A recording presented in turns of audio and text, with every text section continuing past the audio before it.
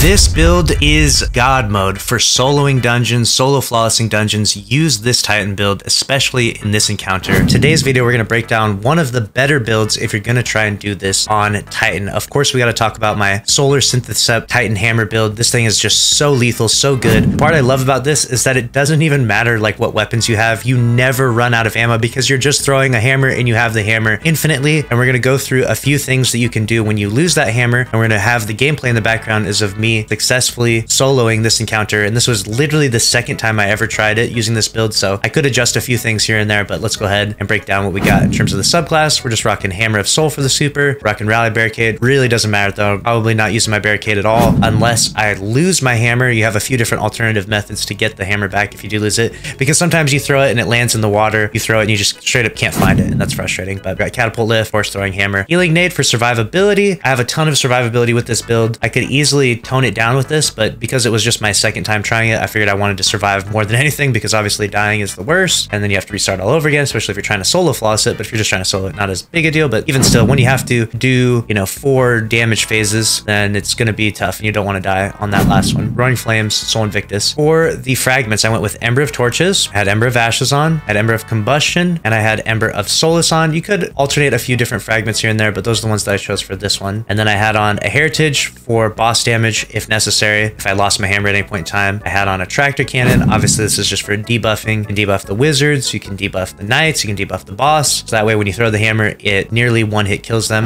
And then Caitious Dejection I just had on just in case I needed to use it here and there, but I honestly really didn't use it throughout the entire run. Pretty much just threw the baby hammer 400,000 times and cleared the entire room with sunspots and crazy baby hammer damage. On the helmet for mods, we're going with Heavy Ammo Finder, so that way we can find plenty of tractor ammo, so we can debuff everything. It also suppresses stuff, so it's actually really strong. You find yourself in a tough spot, it's nice to just spam some tractor and get your way out of there. Hands on, of course, so we can get our super back really fast. And then we also throw on Font of Wisdom because there isn't really anything else to use here. Don't really need to use a siphon rather, because we are just using baby hammers pretty much the entire run. On the gauntlets, we're definitely using heavy-handed, that's a must. And then the other two is Impact and Focusing Strike, and those obviously cause melee damage, gives you class ability, cause melee damage gives you a grenade. That's the perfect synergy, so that way you can get your healing nades back, you can get your class ability back if you need to use it, but you probably won't too much. On the chest, it's essential to use melee damage resist. You are literally in everything's face. If anything melees you at any point in time, it's going to hurt bad. Moths come in and hit you, and they're close range, so it should help resist against the moths. Arc resistance helps against the moths, and then I just had Void because the boss throws Void shields at you, and they are super lethal. For the boots with this build, we're going with Recuperation. Again, not 100% necessary. This is literally just for overkill survivability. A lot of people use Solar Titan, and they like to use the Lorelei helmet because of its immense amount of survivability. However, I personally believe Lorelei is completely unnecessary. If you have Healing Nade on, if you have Recuperation on, you don't need Lorelei. You're gonna survive just fine. Got Recuperation here, and then I throw on Void Holster. The reason why is because I didn't need surges, because I wasn't really damaging the boss with too much weapon damage. If I did use a surge, maybe kinetic surge, but I put on Void Holster just because I like to have my tractor just reloaded for me, so I don't have to stand around reloading it. If you stand around and reload it, it's in those moments that I find I die more. As long as I'm just constantly hitting things with baby hammers and never stopping for anything at all,